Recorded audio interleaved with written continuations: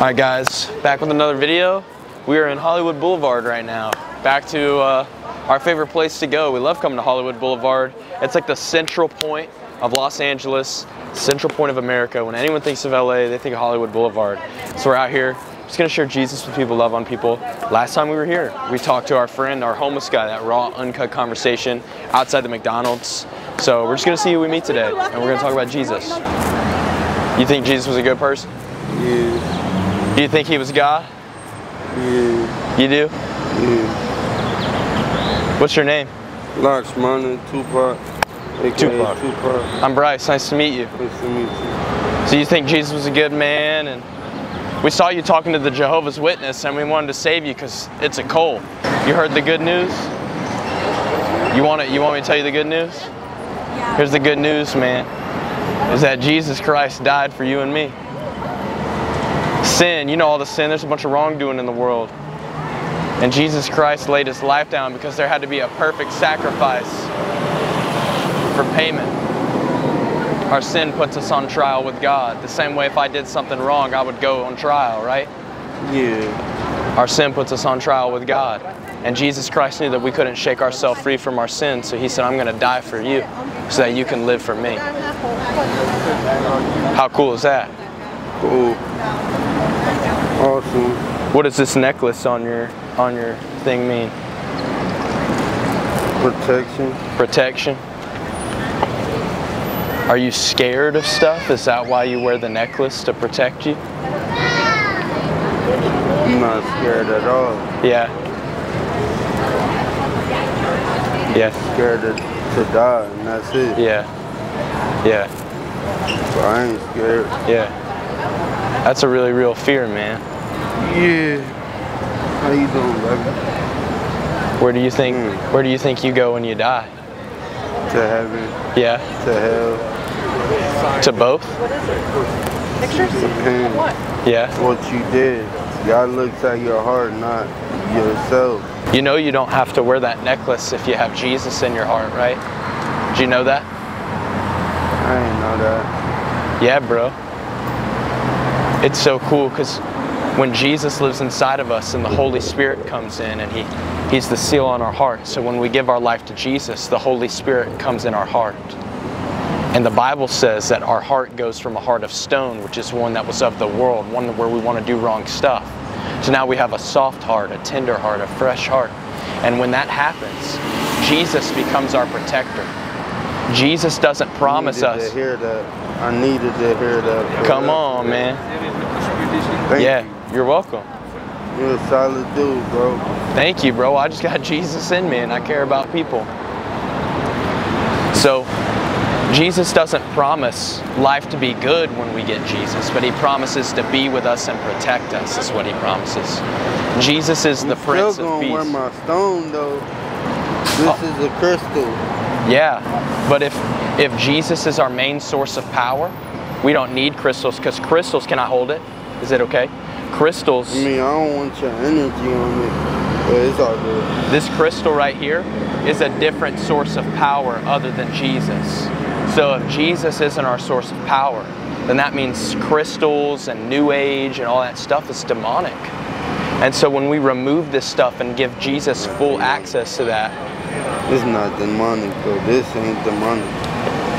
Well, what other source of power is it other than Jesus? You know? If Jesus isn't our power and it's not of God, then it's demonic. You see what I'm saying? If Jesus is the truth and we can have freedom in Jesus, right? And Satan doesn't want us to believe in Jesus, he will get us to turn to other things other than Jesus.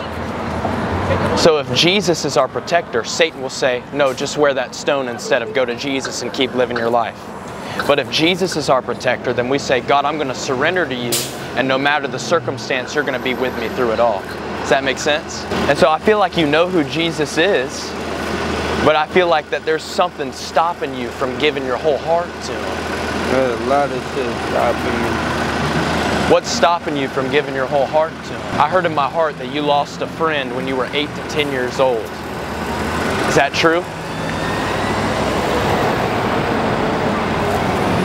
I'm gonna go check on him.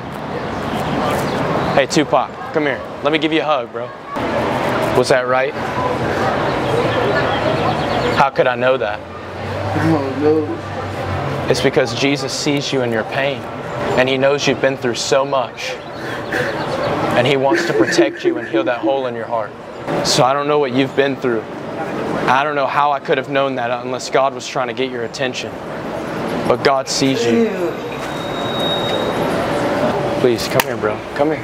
You're good. Come here. I love you, dude. You know, how could I have known that, you know? I don't know. That spirit told me.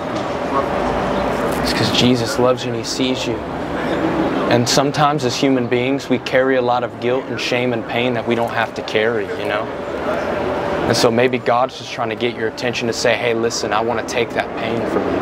So when Jesus died the death that He did, the death that me and you deserve, He took all of our sin on the cross. And so nobody knows better what you've been through than Jesus. Nobody knows what you've been through better than Jesus.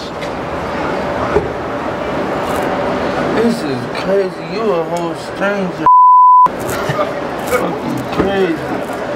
But it's just because Jesus loves you, bro. I need some weed.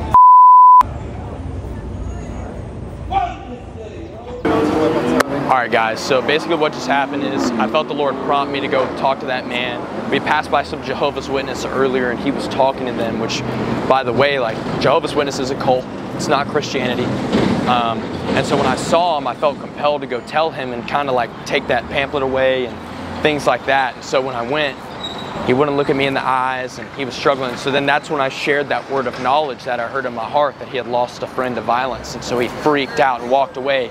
Couldn't believe it, but that's just the pain he was harboring inside of his heart. And so I went up to him and tried to comfort him, and it was just a mixture of a lot of emotions, a lot of pain that he was carrying, a lot of pain, you know, confronted him that he couldn't deal with. And then it was a combination of that and a combination of just spiritual warfare, you know. Our battle's not against flesh and blood, but it's against principalities. And so when people are confronted with the truth and God shows up and meets them and proves all of their logic wrong, when Jesus comes in, it proves logic wrong and he shows up and meets them right there. And there's a battle for his soul. And so that's what was going down. But we're not going to stop. We're going to keep trying to talk to maybe a few more people and share Jesus and see how it goes. But that was really cool encounter.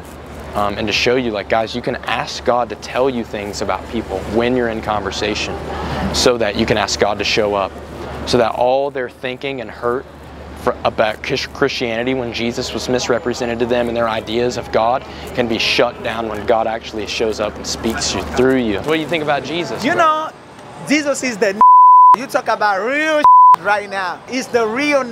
So are you a Christian? I'm not, I ain't gonna lie, but you know, I know it's a real. I'm not Christian, I'm not Muslim, I don't with none of that. Okay. You see what I'm saying? I just believe in God. I know Jesus is real. So if he's the real, then why not put your faith in him? I don't with him. Okay, why? Literally. I don't know. Why? It's not my I don't know. I don't even know. You don't even have a reason. You just don't. Yeah, I ain't got reason, okay. but I know it's real.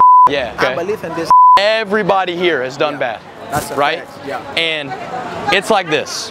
If I murder someone, I'm going to go to jail. And then I'm going to go on trial, right? And I'm going to look at the judge, and the judge is going to say, the reason you're going to jail is because you murdered someone. You did something wrong, right? Because we do stuff wrong, it puts us on trial with God. God is perfect, and he has a list of everything we've ever done wrong. Now imagine a judge looking at you with everything you've ever done wrong, and he goes, this is everything you've ever done wrong, but don't worry, somebody else is going to do your time. You can walk free. You got a clean slate. How's that sound? That's crazy. That sounds crazy, bro. That's crazy, right? Yeah. Now think about this. Jesus Christ had a list of everything you've ever done wrong. Because wrongdoing, no matter, even though you weren't there, because God is eternal. Anybody, I could die for you right now. Jesus died for you. So what separates me from Jesus? The fact that he rose from the dead. If I rose from the dead, you'd probably listen very carefully to what I was saying right now, you know? But Jesus is the only one that has done that. And because he rose from the dead, that means he's God, because only God could do that. Jesus never died for me. I never see that. I was there with the time it was died for people. I was there. I don't know what the happened. I don't know what the people do. So, what the hell I gonna believe in him? You know, I know he do some big shit. He make his story. You see what I'm saying? He died for billion people that was doing the rough stuff. You know, all that. So, you know, I heard something of that. That's what I'm saying. Oh, respectfully, because he's a legend. Oh, you think he's a legend? Yeah, he's he's a legend. He's the biggest. He's biggest in the game because, you know, Tupac was doing the music. This was doing the music too, but different style of music. Jesus was what he was doing. What was he doing? He was trying to save you and me. No, I don't was there. How you gonna save me? How you gonna save? How did gonna save me if I was there? How you save me? Make you say why you say Jesus? Why you believe in Jesus and you ain't believe in your big brother? Like, yeah, the reason I believe in Jesus is because Jesus came back to life. He defeated death 3 days later. Look, listen, because you asked me to explain. He rose from the dead. Yeah. Over 500 people saw him rise from the dead. Yeah. The same way that we know World War II happened, we know all the presidents existed, the same way we know Michael Jackson existed is because of history, right? Yeah. History proves that Jesus died on the cross, he came back to life, he revealed himself to people, and because he did that, because he came back to life, like, bro, if you came back to life, if I watched you die right now and get back up, I would be like, what the heck? I would listen very closely to what you say. But I think he was God. And I believe that Jesus Christ lived a perfect life and he died on the cross for all of our sins. The day Jesus gonna come here and say, city man, I'm gonna die for you, I'm gonna say, yo, you're the biggest right now, I'm gonna believe in you. But that's the thing. If Jesus were to come back right now, he's not coming back to save man from sin. He's coming to destroy all sin. And people that don't believe in him, if he were to come back now, he's gonna only bring the people that put their faith in him with him. So he's gonna destroy me because I don't believe in him. So basically right now he's my enemy. The Bible says that if we're not a friend of God, then we are an enemy of God, but he's not our enemy. We're his enemy. We harbor our heart against him. Yeah. So the Bible says if we confess with our mouth that Jesus Christ is God and we believe in our heart, if we confess that Jesus Christ is Lord and we believe in our heart that he resurrected from the dead, that we'll be saved. But it's not like a I'm afraid of hell. It's like if we believe in Jesus, Jesus can live inside of us now. The Holy Spirit will come and live inside of you. Yeah. So but I'm gonna be honest with you, I don't believe in this, bro. Well, I just believe that in order to get to God, there has to be a bridge, and the bridge is Jesus, and Jesus is God.